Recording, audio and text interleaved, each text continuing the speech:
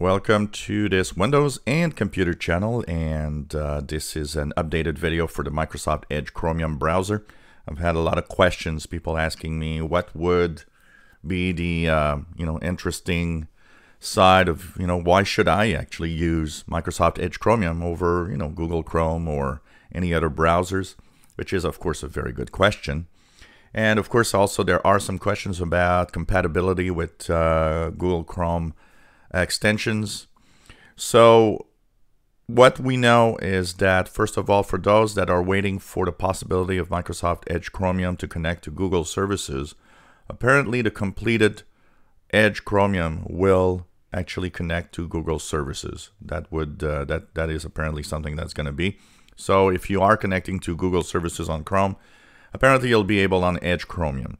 You'll be able to use Chrome extensions in Edge Chromium also, so you'll have available all the library of the Edge Chromium, of the Edge regular Google Chrome, sorry. And of course a lot of other things. Versions are coming to pretty much every platform, and it was officially announced yesterday that Linux will have its Microsoft Edge Chromium version. Now, apart from that, because you might be saying, well, okay, with what you just said, Google Chrome and Edge Chromium is the same thing. Well, not really, because Microsoft really wants to give its own flavor to the browser. So the interface will be different. It will look a little more like the regular Edge that we've been using in Windows 10, a little less like the Google Chrome browser. It will actually have many features that, of course, Google Chrome won't have, which are features to prevent tracking, and there will be an ad blocker that will be within the Edge Chromium browser apparently. So there will be a lot of things that, of course, you don't have necessarily in Google Chrome, because Microsoft wants to try to push Microsoft Edge as a privacy enhanced browser.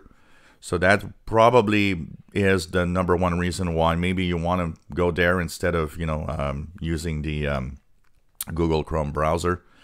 For the rest, it also will and already has actually changed the face of Google Chrome, because one of the things that they've been talking about a lot is to basically have the Microsoft Edge browser. It's always been something that Microsoft pushed, the fact that battery life is much better in Microsoft Edge. So Edge Chromium, of course, will support better battery life also. Now that impacted Google Chrome, as even Google actually adopted some of the features that Edge Chromium was pushing for battery saving. And that is one of the reasons why it's not a bad idea to have two companies working on the same project. For a lot of people out there, once again, Chromium is an open source project. A lot of people saying, well, so that's Google Chrome, they're going to spy on us with Chrome and Microsoft. And no, it's an open source project, and they can modify the basics of the Chromium engine to do pretty much what they want. So it is dependent on whatever the company wants to do. And tracking is everywhere, and it's not going to be different, but it will apparently be maybe less tracking, and a little bit, I think they're pushing a little bit like Firefox is pushing right now, in the fact that they're trying to make sure that you have less tracking on the browser and so on. So it's going to be interesting to see. But January 15th, maybe not all versions, by the way, but the major versions will be Windows version, Mac version. Apparently January 15th, 2020 is the date. And for those that were wondering and are actually on the Microsoft Edge Insider right now, your browsers will soon, maybe even today, November 5th, have the new icon replacing the old icon of Edge. So this is going to be kind of nice to see. But that's pretty much what we know about Edge.